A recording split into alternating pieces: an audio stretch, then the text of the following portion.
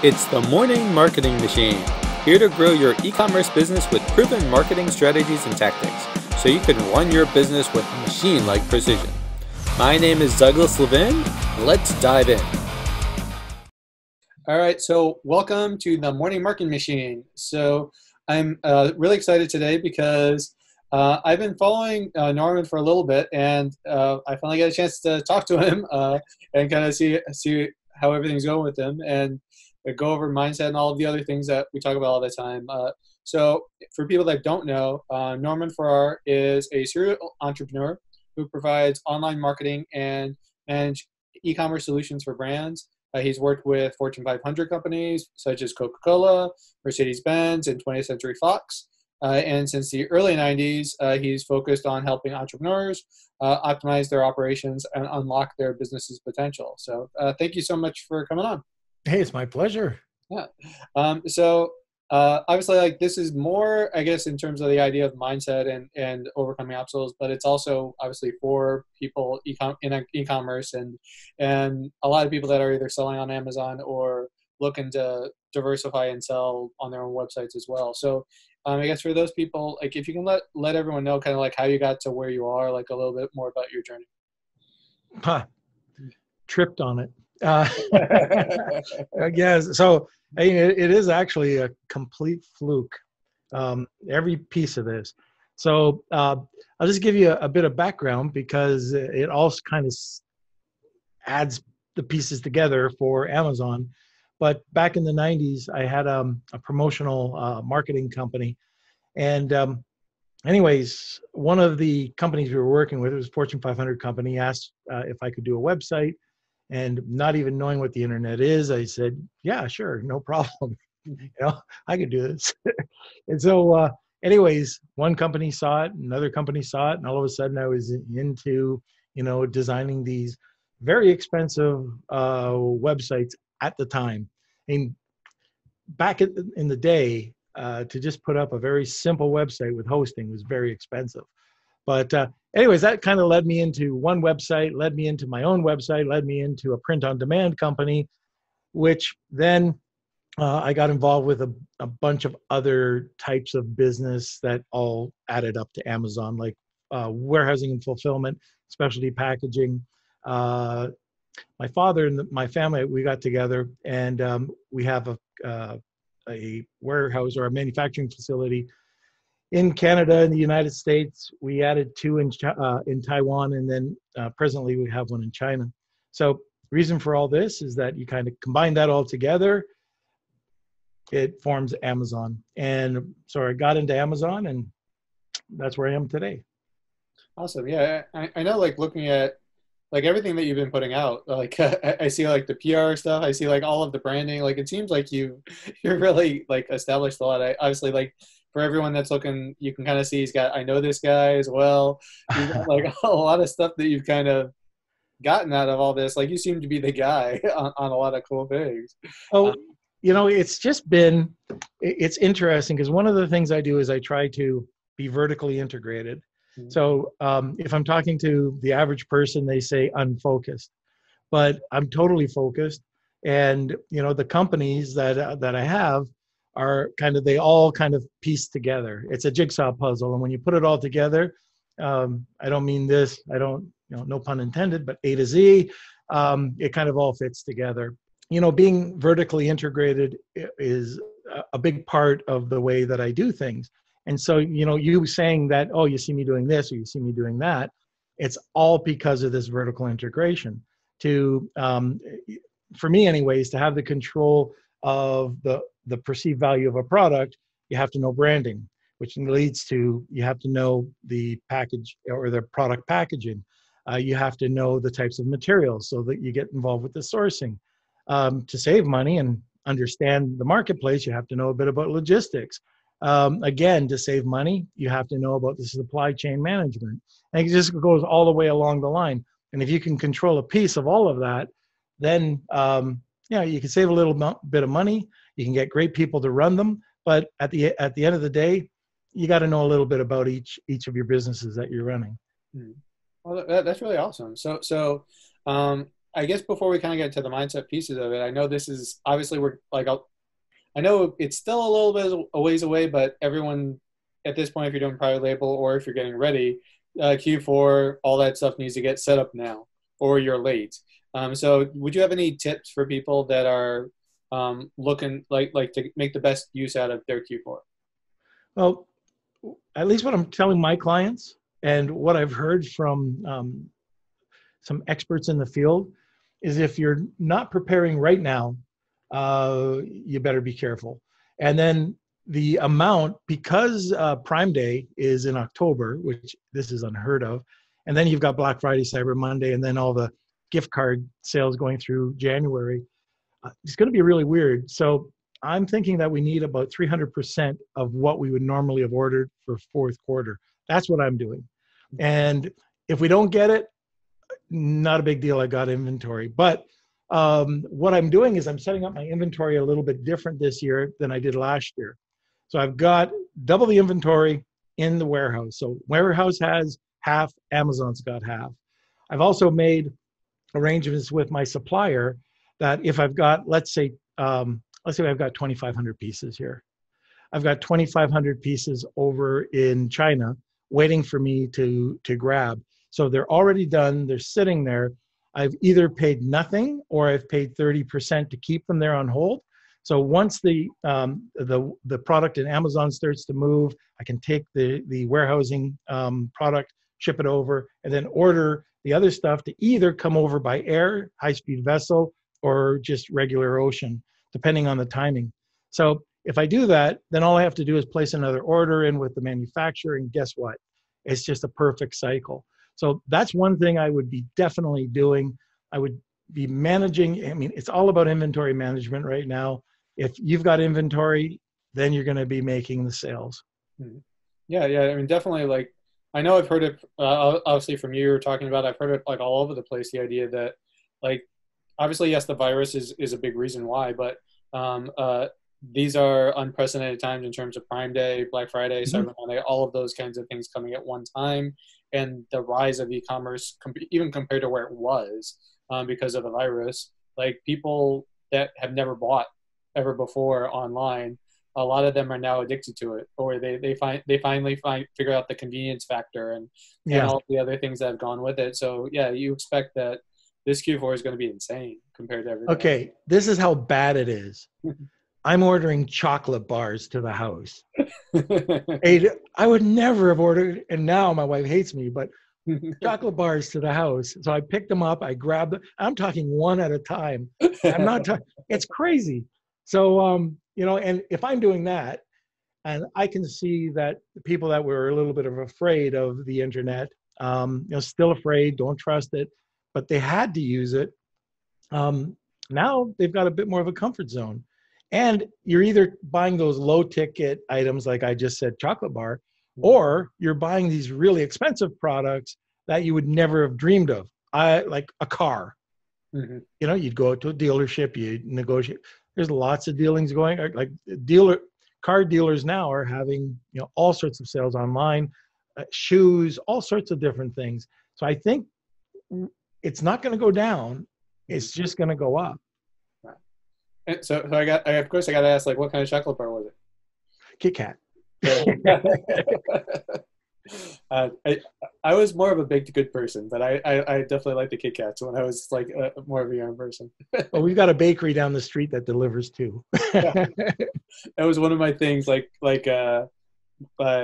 was way overweight. I would say, like that was one of the things I gave up was baked goods to kind of to get where I'm at. But anyway, now we're getting into some of the ideas of like all right, so many things going on. Obviously, Q4 going on. So what would you say is the most important thing that you're working on right now? For Q4? Just in general, I would say. Oh, just as a business. Yeah, what is your most important thing? Well, right now, we've got a new company that we've launched this year for sourcing. And we're just trying to get all that in place, trying to get the manufacturers' deals cut. Like we're negotiating. So we're trying to negotiate these deals with the manufacturers for our clients so they can get better pricing and better terms. So if you're asking about the most important thing, I'm looking at terms right now. Problems that you're going to have, especially if you're undercapitalized, is your inventory could kill you. So what we're doing, and this isn't a push on my company, but if you're a seller, you should be doing this too.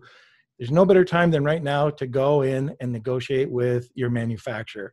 There's hard times in China.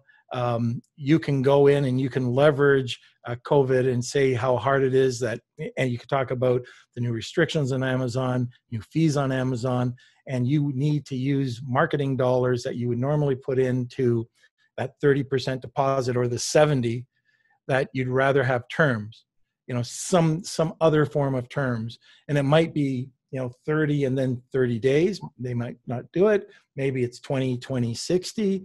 And I have heard that manufacturers are doing that a lot more. We're trying to do the 30 and then 70 over the 30 days terms, and we're getting it.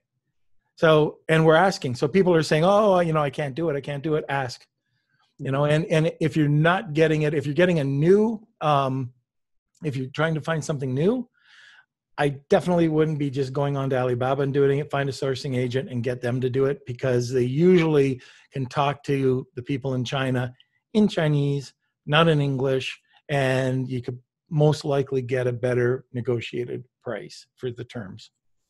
Nice. Yeah. And that can loosen up your cash flow. If you can get 30-day terms and you're selling a ton on Amazon and you're doing that sort of inventory strategy I was just saying, that could save your hide.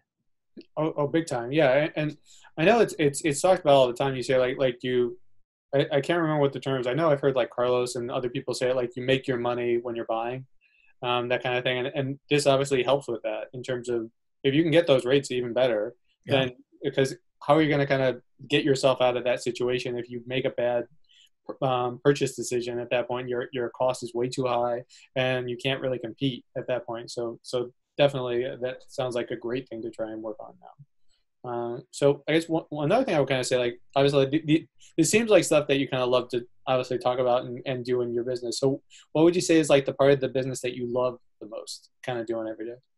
I like the creative side. So, and I like a challenge. So if somebody shows me a product and if I ever hear this, oh, we can't go above $10, or we can't, there's no way you'll be able to get X.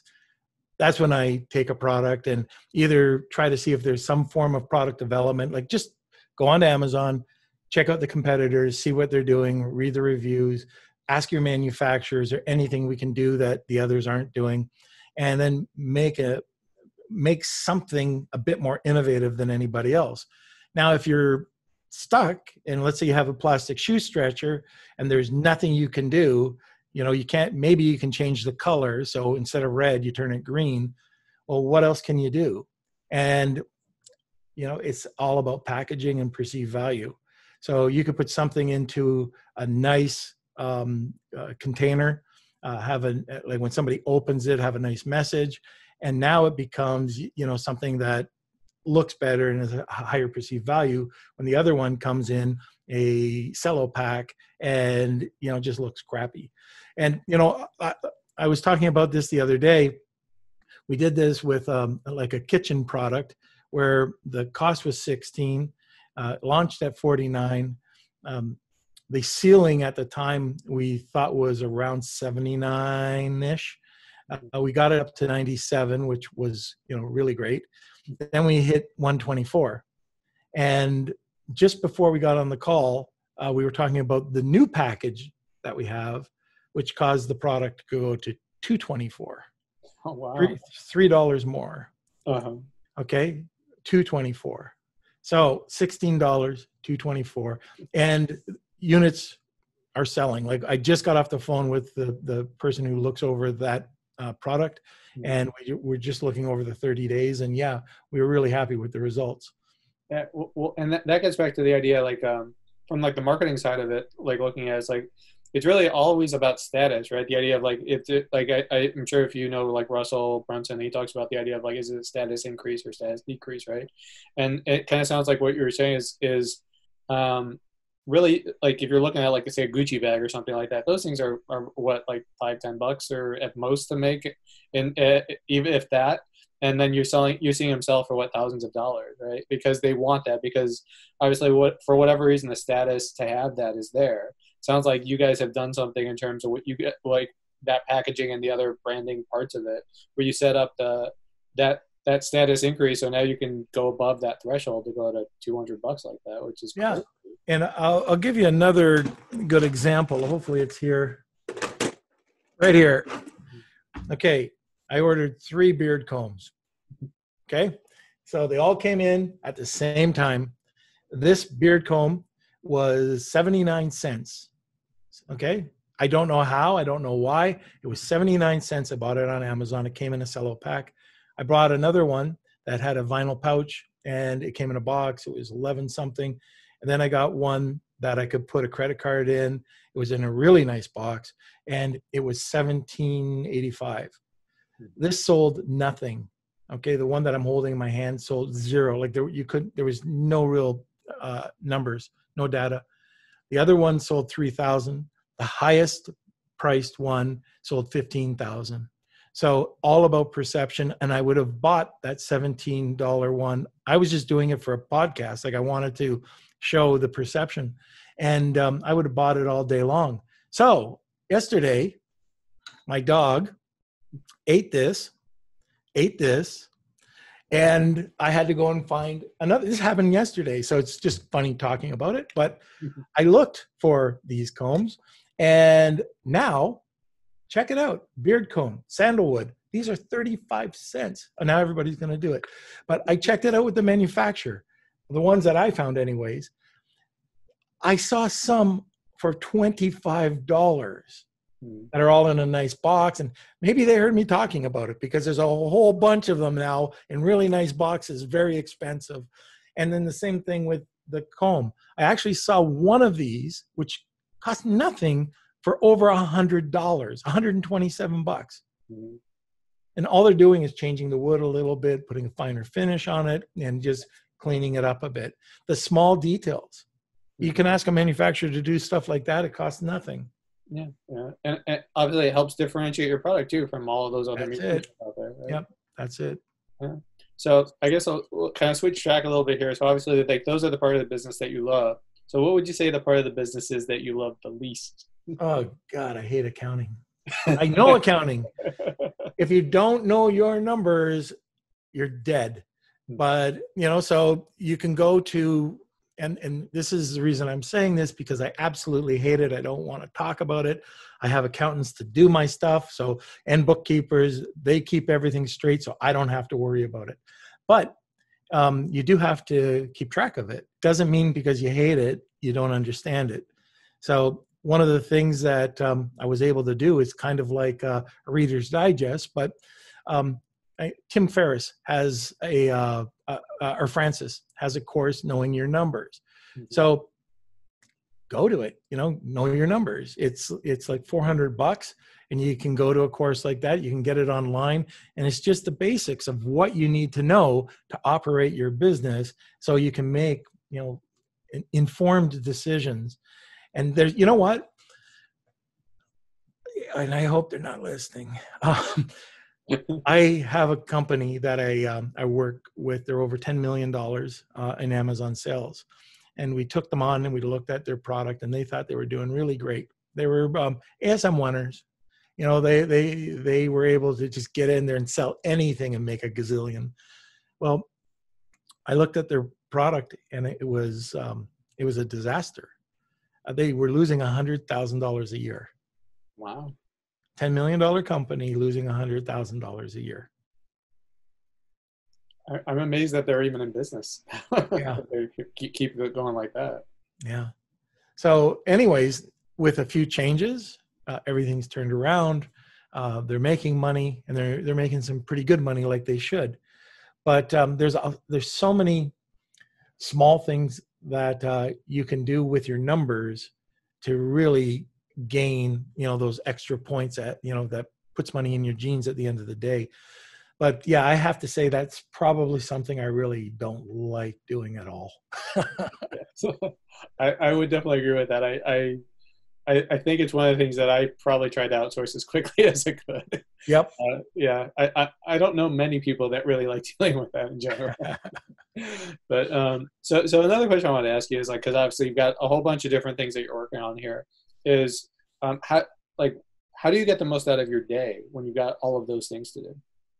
Oh, okay. So this is one thing I can really say that I'm pretty good at. Mhm. And it's not the day, it's the night before. So I've taken time management courses. I've gone through the E-Myth and E-Myth Academy, like systemizing everything. So one of the ways that I get things done is, first of all, I hire really great people, and they get those things done. All I do really is, find those great people to delegate to other people, and we have a system on how to do it. So that's the first thing. But for me, for my day, I usually take 20 minutes to a half hour at the end of every night, and I'll just plan it out. Now, things come up every day, but like in the morning, things are off. Everything is off. And when I do take these blocks of time, everything is off. Email is off. Skype is off. All channels are off. Oh, and by the way, if you want one way to help funnel the communication, there's a product called Franz, and it takes all of your communication channels and puts it into one app. So that's one way that not going from app to app to app to app, looking all over the place. But the way that I start the day is everything's off. I take a look at my priorities. So my priority one, I get that done, out of the way. Next step, if there's a meeting or anything like that, it's slotted in. I definitely have a time, like I slot in time to check my email, and then I'll do my B's and C's. So if I've got a bunch of B's or a bunch of C's tasks that I want to get out of the way, 1, 2, 3, really quick, I'll slot in, a half hour to do that. And then, let's say it's lunch, and then I go back to whatever's priority. But one of the things that I learned a long time ago is get the priority things done, out of the way, and then you can plan your day. But if you don't have silence, and if you can't tune out, there's just all this other stuff that fogs your head. And Skype bell just went off, Facebook just went off, this went off, LinkedIn. You'll never get anything done, especially if let's say you're working on, like I said, a proposal, right? Well, it's working on a proposal. Everything is off. I'm working on that, getting that out of the way, and then then on to the next thing. So that's the thing. I use freedom.io to turn off everything. And I use sometimes, especially at night, brain.fm. Very inexpensive. And what it does is it allows you to either focus. It does allow you to sleep too. So with wireless headphones, it works. So, kind of restless once in a while, I'll throw those in, listen to brain.fm, and yeah, it works like a charm. But that's kind of my best kept secret, is the way I organize. Yeah, it sounds like a lot of the stuff that I've tried to do as well. Like, are you familiar with The One Thing from Gary Keller, and I think it's Deep Work as well, like those books at all? No. Okay. It sounds like it's similar to what you guys are doing. Like, so One Thing is basically the same thing in terms of, and that and a combination of Ultimate Sales Machine, which I got this from Brian Bowman. Like, he's one of my mentors, and it's the same idea. Like, you basically plan out, say, your week, and then the night before you plan out the next day. Same kind of thing as you're doing. You make the number one priority your first thing you do, and then you just go down the list. So it sounds like it's kind of something similar to what you're doing. Yeah. So it's really cool. Yeah. The one other thing that you can do, and if you don't do it, check it out. Just clean your desk. So if you've got filing, or if you've got papers, or if you've got whatever, just clean it off and start fresh. That is if you've got a stack of papers that you got to get to, that's a stress point. If you've got stuff all over your desk, that's a stress point. Clean it, have your Zen moment. Start of the day, it's nice and clean. Yeah, definitely. And that obviously get into the mindset thing. It's a small thing, but I mean, it helps, right? Like you want to, it gets back to the idea of like just your mindset in general, like the whole positive mindset versus negative mindset. It's a small win, but it's still something that gets you started off on the right foot. It's the small wins that make it. Oh yeah. So since I was talking a little bit about books, I would say like, so what's the current book that you're reading, and like say like your favorite book in the last say 6 months? Okay, so I was just going, you know what? People are asking me about my bloody books. So I just have four here that I really like to talk about. They're not big reads. They're not going to be Pulitzer Prizers, but what I have is this is one you got to take a look at, and it's Michael Gerber, The E-Myth Revisited. And if you want to go one step further, they have the E-Myth Academy, which allows you to really understand your how to build a performance-based culture, understand how to build your brand and live your brand, and then systemize everything. And I can't tell you, I mean, it really did change my life. If I didn't systemize it, I could never do what I'm doing now, because it's so easy just to, oh yeah, okay, this is what it is. It's not an SOP. It's a policy and procedure. So you're defining everything, you know, all the roles, so everybody knows what's going on. Anyways, all the prerequisites. The SOP is just a part of it. But E-Myth Revised or Revisited, it's a great book. Now, one that I was just talking about was The Four Agreements. Not a business book. It could be a business book, but it's by an author called Don Miguel Ruiz, and it's based on well, so I'm told, ancient Toltec wisdom, and is based on four things: be impeccable with your word, don't take anything personally, don't make any assumptions, and always do your best.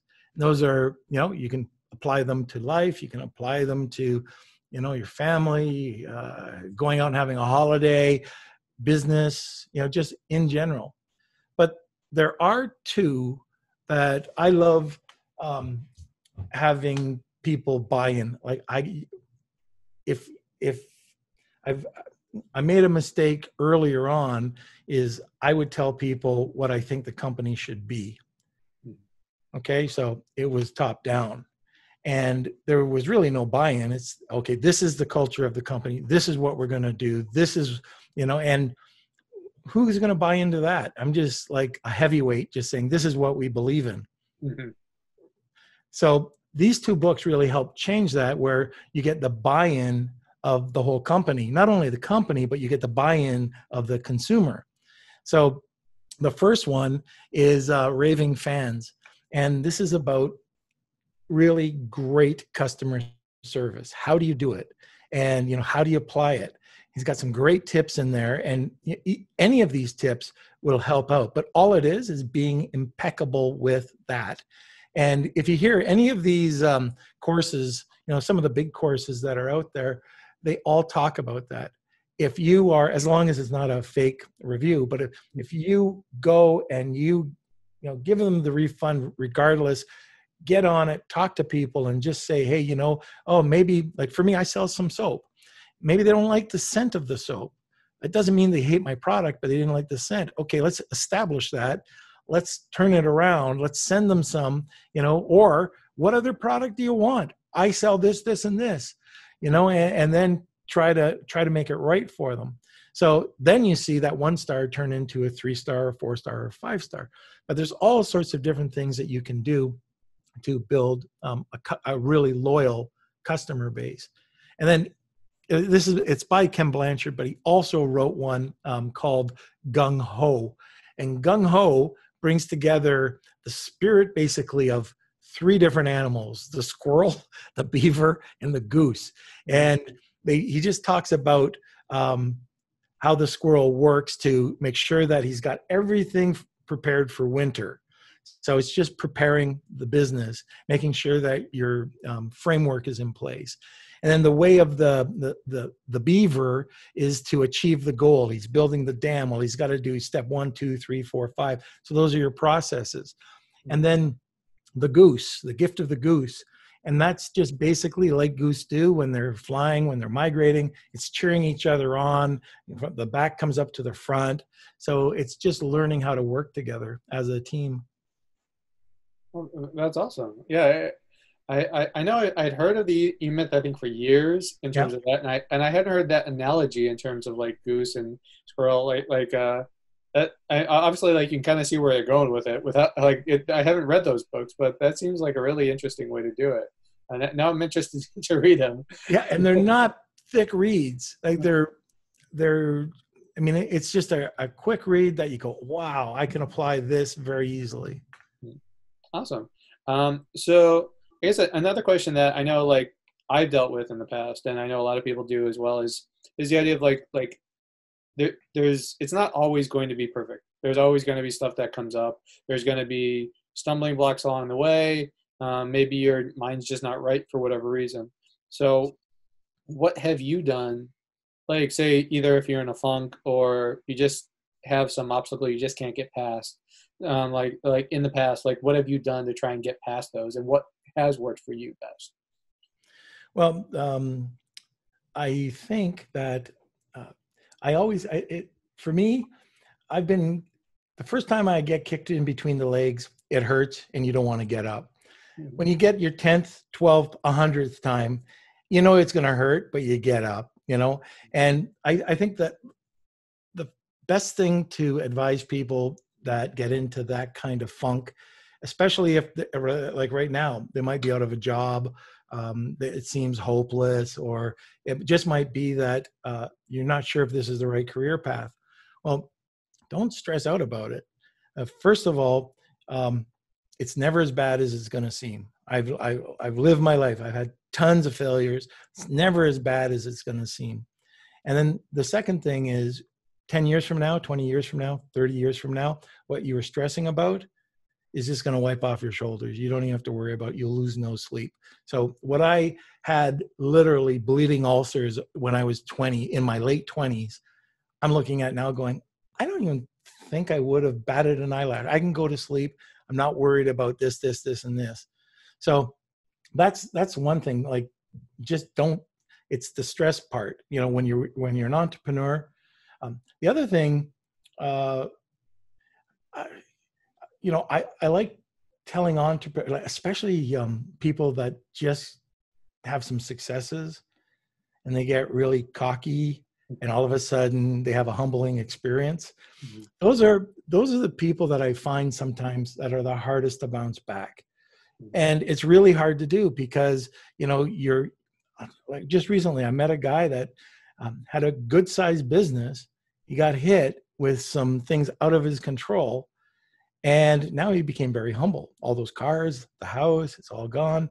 But now he can come back, and I think he's going to be a really great entrepreneur because he's got all the talent, but he just had to get rid of the shining paycheck and Lamborghinis and stuff like that. Nobody's interested in that stuff. No. But, you know, and so, yeah, if I get out of the funk, you know, like I could go for a walk. You know, I mean, right now it's beautiful. Like I'm right at the beach, so I can go outside and I can go for a walk, and it's beautiful. So that's, in my case, that's what I like to do. Nice. Yeah, I know. I've definitely heard that from a few people as well. Like, obviously, we're in Illinois, so now it's nice, but in the winter, it can be a little difficult. Right? Yeah. So this brings me to another point. In terms of, obviously, we're business owners, we're entrepreneurs, and really it all comes down to the idea of like, why are you doing this, right? Like what is going to make you go through those struggles that you were saying? And like you were giving the example before of the person who was humble. So like, what, like, do you have a purpose like for why you're doing this, and like what's your purpose? Okay. You know, why an entrepreneur?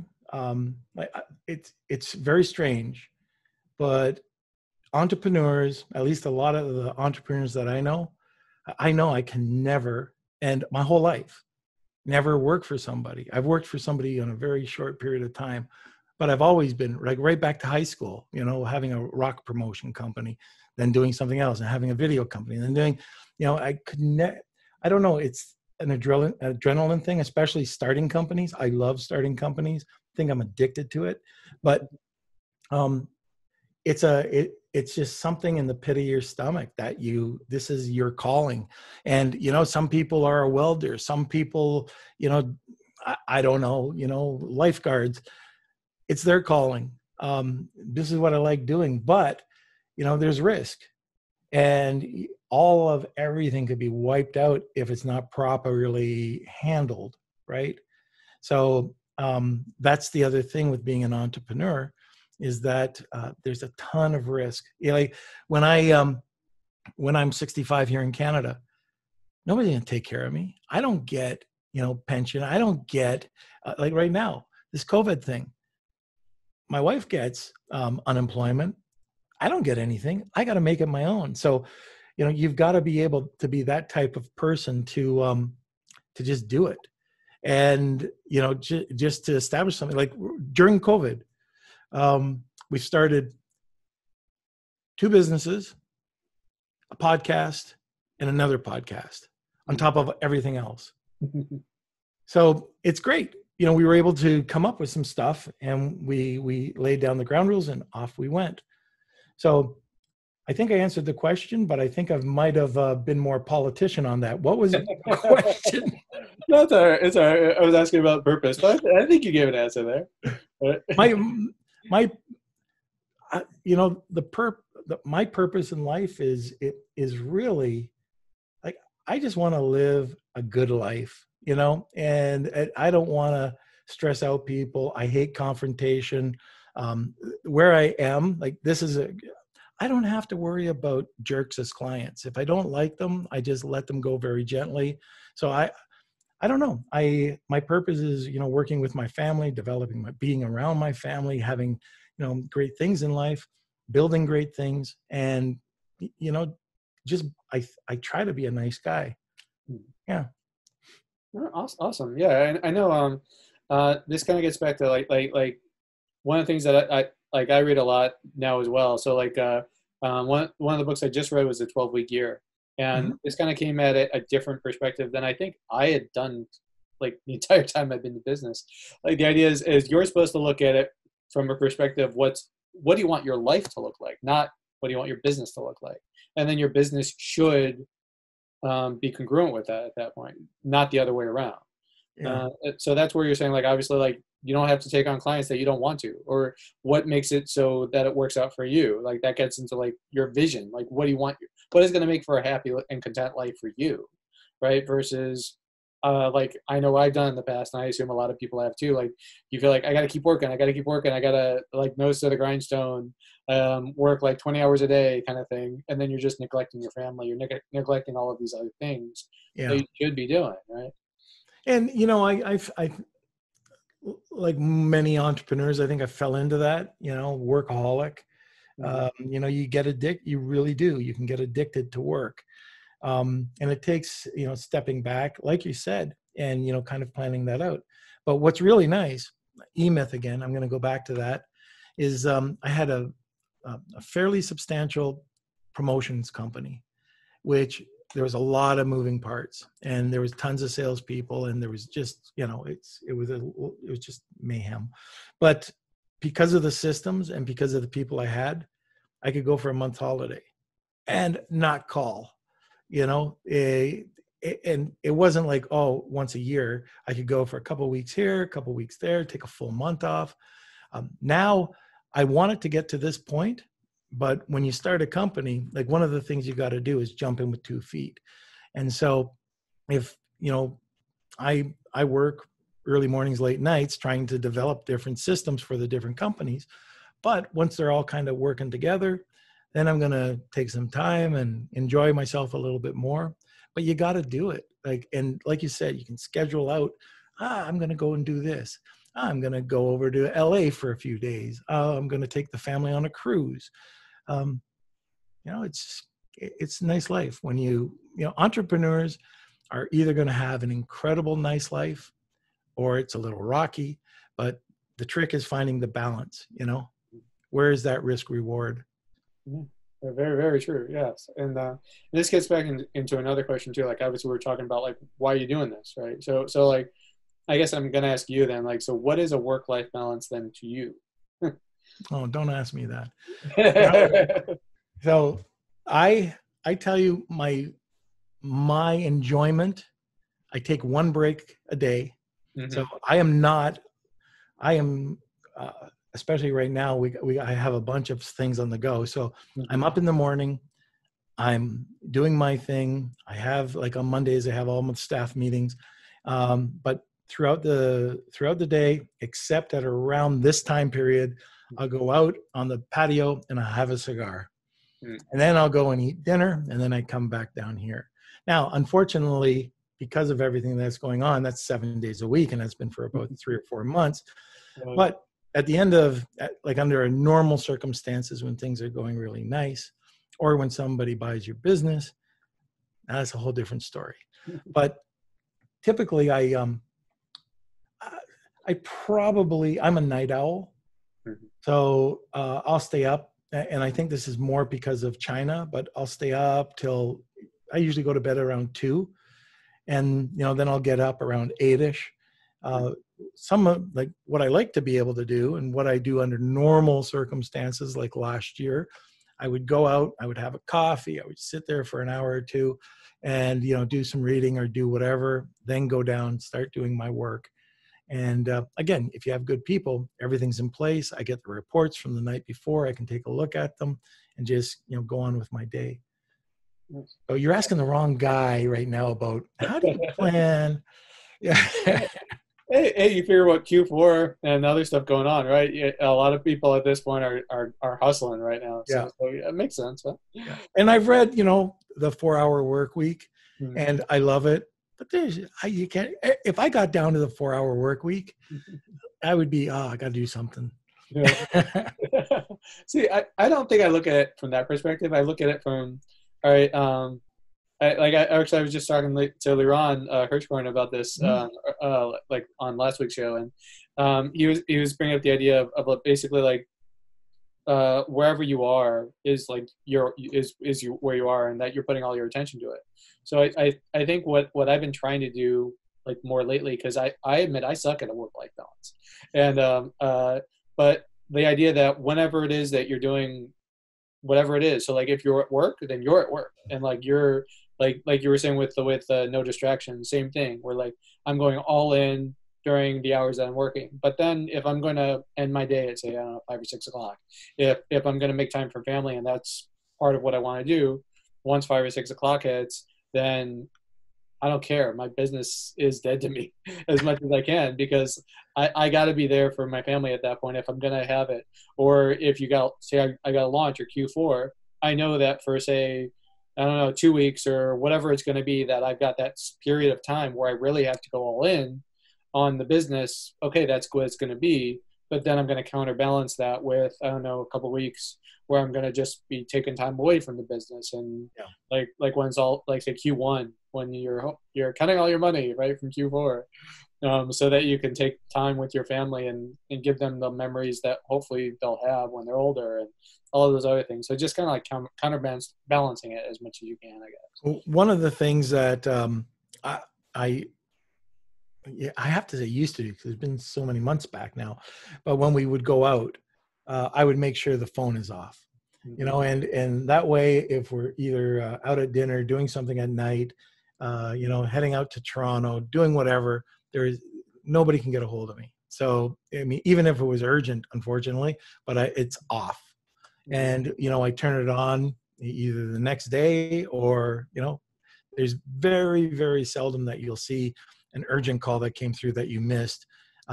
It's usually 99.9% of the time. Yeah. It's, just people that we're going to chat.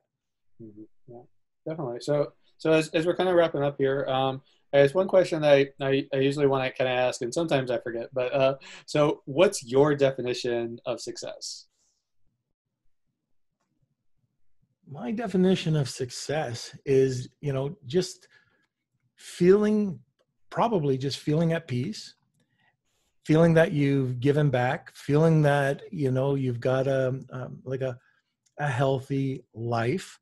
It's just at peace with yourself. That's it. I mean, money's one thing, and you hear that all the time, but money is one thing. Believe me, I've lost it. I got it back. I lost it. I got it back. So when you do that, by the way, you learn that there's so many other things that are more important than just the money. If you're chasing the money, I don't know if that's success. Like, money comes with your passion.